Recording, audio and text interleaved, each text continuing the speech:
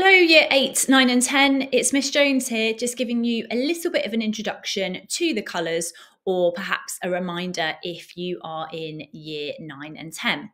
So at Wildern, we have the PE and Creative Arts colours, which is a way for us to celebrate what you do for us as a school. So whether you represent us in PE, maybe on a sporting team, whether you work backstage or you perform for us as part of our showcases, this is our opportunity to say thank you and to celebrate the work and performances you do for us. So there are half and full colours, and I will talk about who can apply for what a little bit later on. But you can apply for both PE and Creative Arts. So if you represent us in a sporting team and you also take part in our Creative Arts showcases, then you can apply for your colours in both of those areas. But also, if you just do one area, you can apply for your colours in just PE or just Arts. You need to fill in an application form via the Google form that's been emailed to you. And this is also accessible via the letter that has gone out to your parents. So there's a link to click for PE and there is a link to click for Creative Arts. The deadline for the application is Monday, the 26th of June. So you've got a couple of weeks to really get that application in and make sure that you have submitted it on time, because we will not be taking any applications after the 26th of June.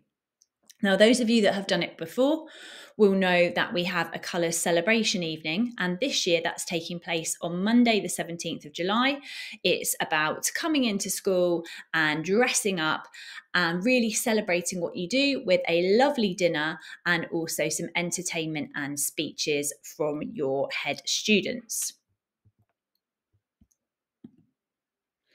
Now, who can apply for what? So it's very much about a commitment to PE and or the creative arts over a period of time. So in Year 8, you can apply for your half colours in PE and or the creative arts, because it's about your commitment over 2 years to those areas.